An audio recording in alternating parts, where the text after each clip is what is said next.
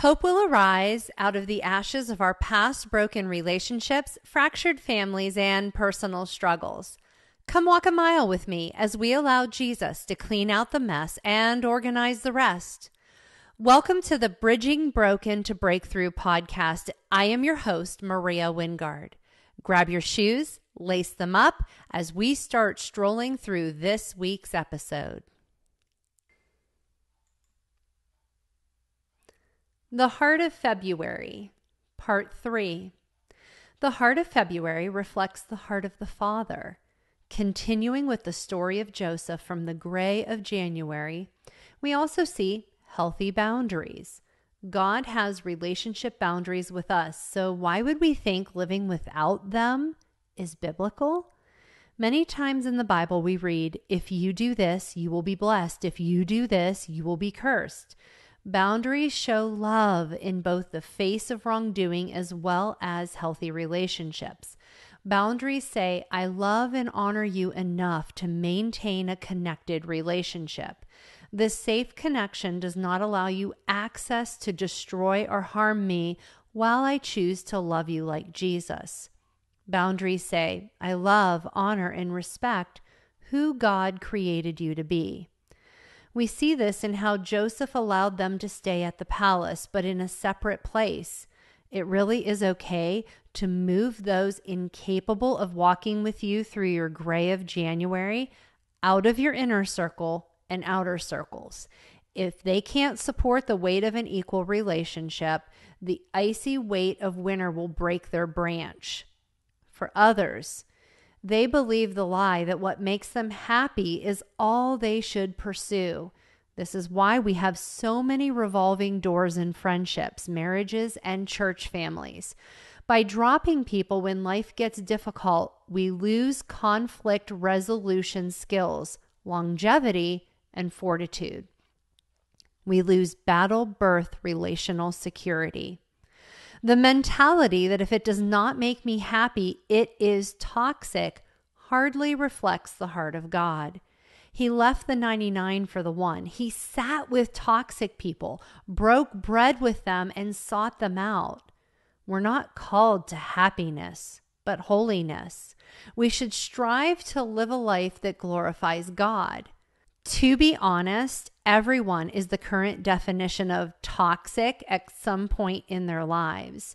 Modern society would have us label most relational conflicts as toxic simply because we don't want to do the hard work relationships require from us.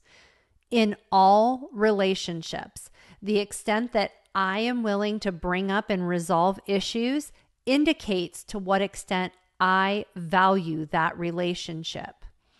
This is how we, quote, bear one another's burdens and so fulfill the law of Christ. Galatians 6:2.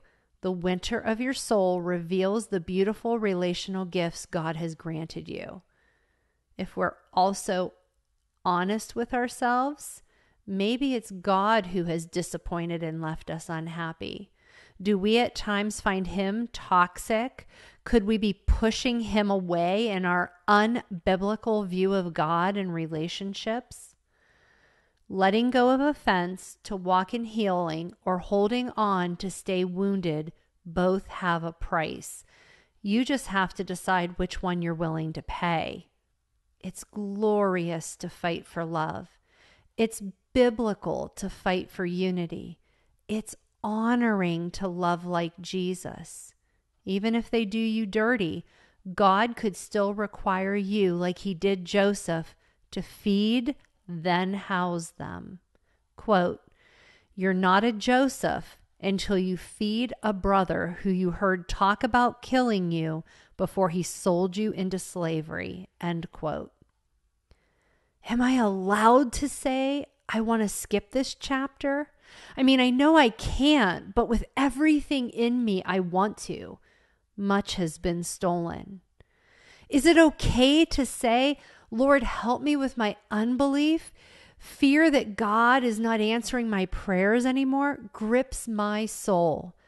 Icy lies injected into my veins by fear leaves me desperately crying out to God for mercy. The The weight is almost unbearable. Deliver me, Lord. Rescue your daughter. I cry while, like Abraham and Sarah, not really believing or seeing a way for him to do so.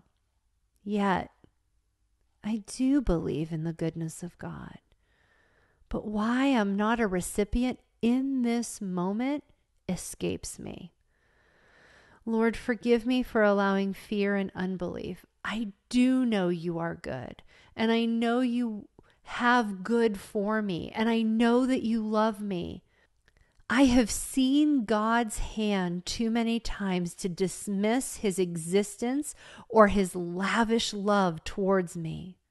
Quote, "The faithful love of the Lord never ends." Lamentations 3:22. Silently, without me realizing it, he was there, holding my branch all along, in the middle of my winter, with two nail-pierced hands. He gently and lovingly bears the weight of my entire tree, all of me. You will see the beautiful branches that bent far, covered much, and held up under the weight. You will be ever so grateful they did not snap. The ones that broke, one day, you will be grateful for that pruning. I am grateful you decided to walk a mile with me, your host, Maria Wingard, on the Bridging Broken to Breakthrough podcast. I pray that through our conversation, Jesus reveals how he is bridging broken to breakthrough as we stroll through another mile in this journey called life. Hope will arise if you let him in your life today. To listen to past episodes or find out more, please visit hopewillarise.com.